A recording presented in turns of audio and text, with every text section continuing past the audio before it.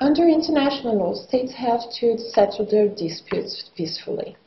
In this knowledge clip, we are going to look at what peaceful settlement of dispute means, which are the tools at the disposal of states in order to do so, and then in the last part of the presentation we are going to focus on the International Court of Justice and on the arbitration. But first of all, what is an international dispute? This is, of course, a very fundamental question, because only for international disputes can state use the dispute settlement tools. So, in 1924, the Permanent Court of Justice gave the first definition of a dispute, which is still used nowadays. A dispute is a disagreement on a point of law or fact, a conflict of legal views. The existence of such a dispute is a matter of objective determination, and this has been affirmed by the ICJ in 1950. Traditionally, disputes are between subjects of international law, so primary states and international organizations. But recently, in the last decades, we have seen an evolution, and we have more and more international cases involving individuals and states. Think, for instance, about human rights cases or investment arbitrations. What is the peaceful settlement of disputes? Where do we find the legal basis for that? Well, first of all, we have to look at the UN Charter, Article 2, with which I'm sure we are quite familiar by now.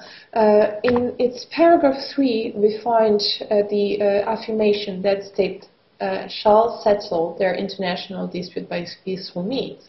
And this is, of course, a direct consequence of the prohibition of the use of force in international relations that we find in paragraph 4 of the same article.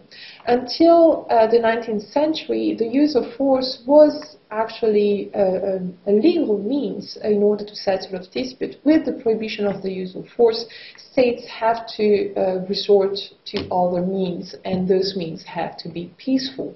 So, which are those means? Article 33 of the UN Charter gives us a list of peaceful means that states can use in order to settle their disputes. These means can be either diplomatic or judicial. Diplomatic means are, for instance, negotiation, which consists very simply in the meeting of the two parties to the dispute without the intervention of any third party. This is the means the most used in international relations. This is as well the most well known in a sense, because often negotiations actually take place behind closed doors.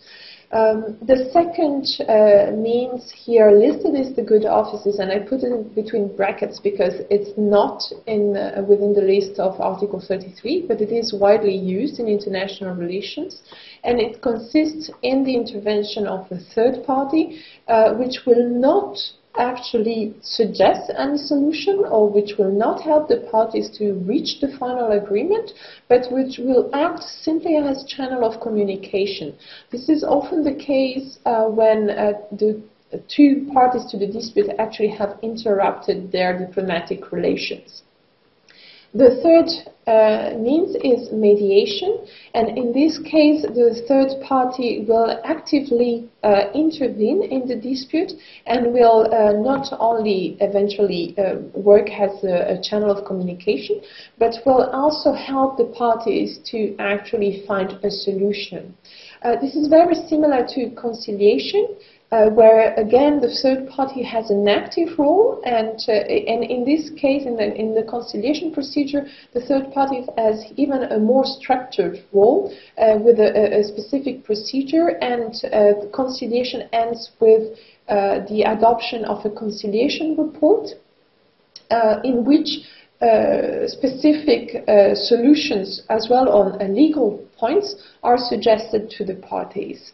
The inquiry or fact-finding procedure is actually a means which can be used alone or in combination with any of the other means, and it consists in the creation of a fact-finding mission which will just ascertain the facts. This could be enough to solve the dispute when, of course, the disagreement between the parties concerns the facts. Or it can be a starting point to then solve as well the legal issues. In the diplomatic means, what is important to keep in mind is that the outcome of the diplomatic means is not binding for the parties to the dispute. It's up to them to then accept the final outcome as the solution to the dispute or not. This is of course very different than the judicial mechanisms such as arbitration or the final judgment adopted by a permanent court of tribunal, which has a final outcome, a binding decision for the state. So it creates legal obligations for the parties to the dispute. Let's see now the International Court of Justice, which is of course the most important international permanent court and as well among the oldest. First of all, the International Court of Justice is located in this very nice building in The Hague at the Peace Palace. It is composed of 15 judges which are elected by the UN General Assembly and the Security Council on the basis of the proposition by states. It has three different functions in the field of contentious cases. It can adopt as well provisional measures pending the decision on the merit, and those provisional measures are binding for the parties to the dispute. This has been affirmed very clearly by the court in the Lagrande case in 2001, and it can also adopt advisory opinions. The court has jurisdiction in contentious cases only for states, so only states can actually bring contentious cases in front of the court. States have to consent to the jurisdiction of the court, and they can express this consent in three different ways, either on the basis of a compulsory clause which is inserted in the treaty which is at the basis of the dispute, or through a compromis, which is a special agreement adopted by the parties to the dispute after the dispute has arisen, and in order to bring the claim in front of the ICJ. And the third option is actually an optional declaration that states can adopt on the basis of Article 36, paragraph 2 of the ICJ statute, in which they recognize the jurisdiction of the court before any dispute has come into being. Once the court has ascertained its jurisdiction, the court has as well to make sure that the claims are admissible. In order to do so, it has to look at three things. First of all, whether the claim is legally founded, whether the party bringing the claim has exhausted the local remedies, and the third point is whether the facts or the violation which is invoked by the party bringing the claim can actually be linked to the state through the nationality link. The procedure in front of the court takes place in this hall that you have here in the picture at the corner, the bottom corner, and it consists of two phases: written phase, which is the actual submission of the memorials and the exchange of the memorials, and then oral phase, which are the oral pleadings. At the end of the procedure, the court will adopt the final decision, which is a judgment, a binding judgment, and judges are actually able to submit as well separate opinions or dissenting opinions, which are then annexes to the final decision.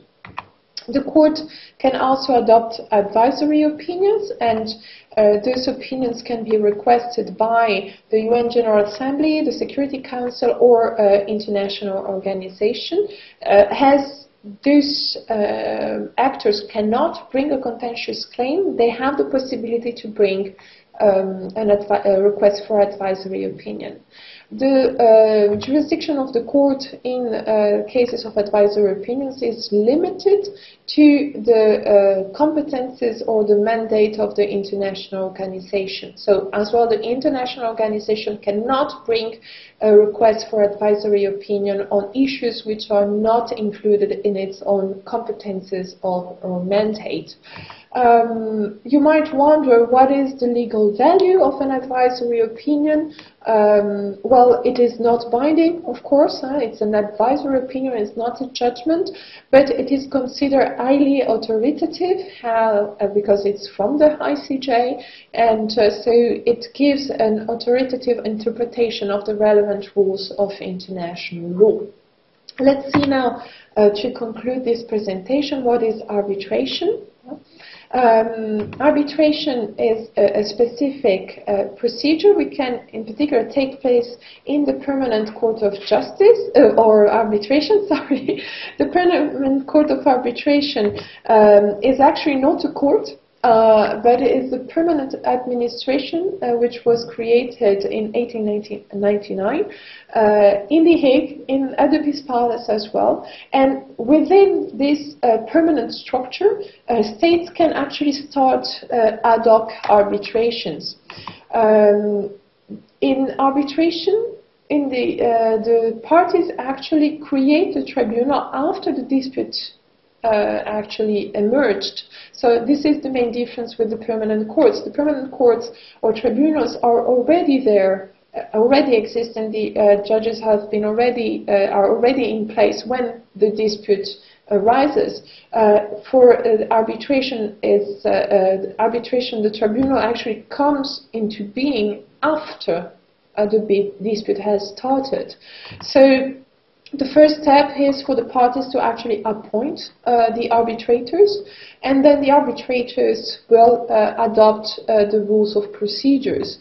The procedure actually follows the one of the ICJ. We have the written phase with the submission of the memorials and an oral phase with the pleadings, and the procedure will end with the adoption of a final award. That's the name of the final decision of arbitral tribunal, and this award is binding, has the judgment of the ICJ, and thus creates legal obligations for the parties to the dispute.